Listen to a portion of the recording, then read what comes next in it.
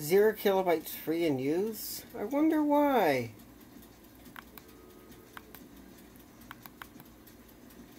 This was a refurbished unit.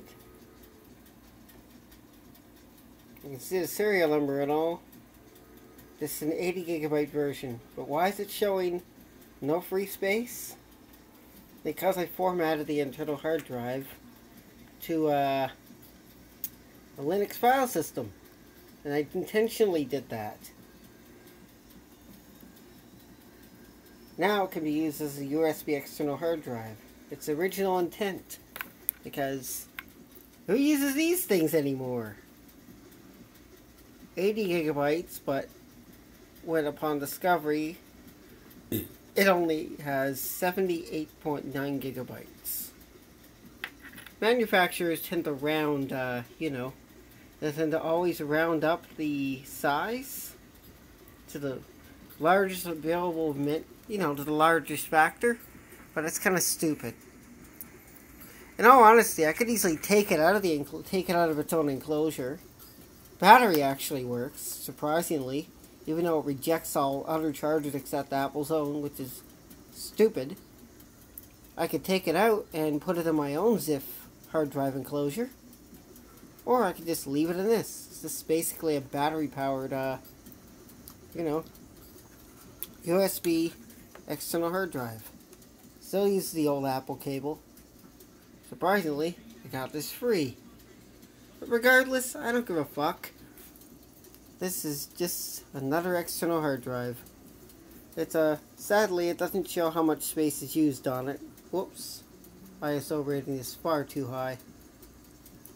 If I actually formatted it to Apple's file system, you'd be able to see it. But apparently not, so yeah. Oh well, what can you do? I didn't want to do that. Even though HFS Plus is supported in Linux, it's not supported in Windows. And sometimes I use Windows, so this iPod is just an external hard drive. Now that I formatted with a Linux file system, I could have done the Windows NTFS one, which, it tends to be a bit messy if Windows wants to fuck it up for everybody. So I could have done that easily, but you know what? I chose not to, and it's completely my option. And so, good riddance to the music part about this. It does not have an FM tuner because I've already tried and failed. So anyways, yeah. That's all I'm going to say. As far as, let's go to music. Doesn't work too well with a cable around it, but whatever. Nothing saying radio, and I tried to actually launch the radio, but it won't fucking work. So what can you do? Kind of stupid. I'm not about to get a fucking proprietary connector just to use a radio on this thing. Fuck that.